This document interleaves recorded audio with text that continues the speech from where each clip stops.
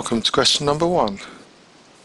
This question we're asked to find the first three terms in ascending powers of x of the binomial expansion of 2 plus x to the power 6, giving each term in its simplest form.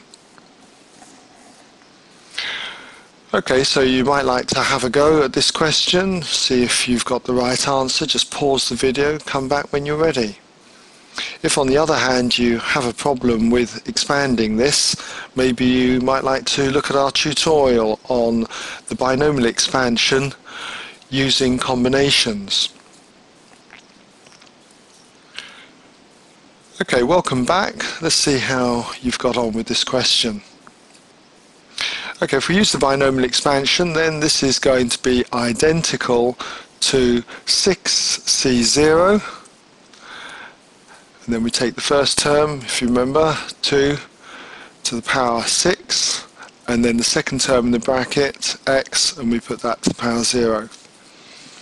And then it's plus, for the second term, 6c1, then reduce the power on the 2 by 1, so that's now down to 2 to the power 5, and at the same time increase the power on the x by 1, so that's now x to the power 1.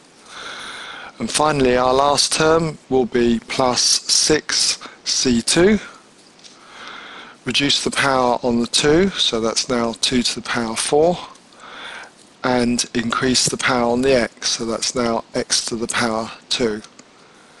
And then it's plus, and so on.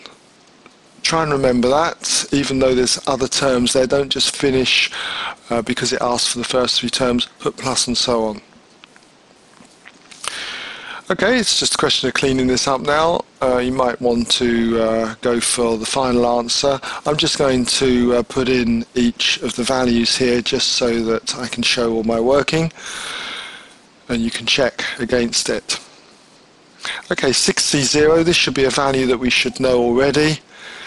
If we have nc0, it's always 1. So 6c0 will be 1. Let's put the 1 there.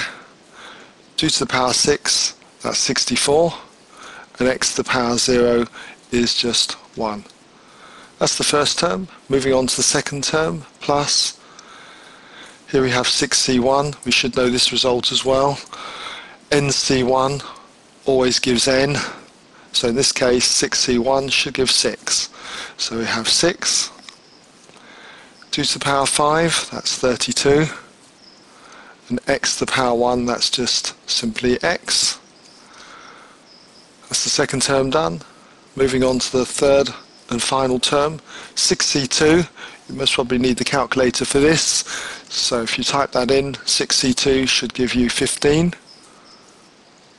And then it's going to be multiplied by 2 to the 4, which is 16. And then x squared, so x to the power 2. Plus, and so on.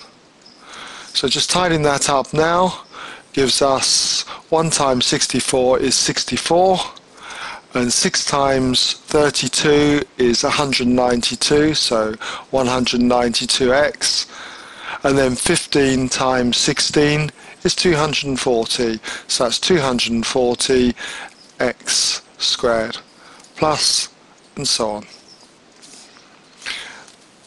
Okay, so that is essentially it. And if you did that question correctly, you would have got 4 marks in total. So well done if you got that, and see you on question 2.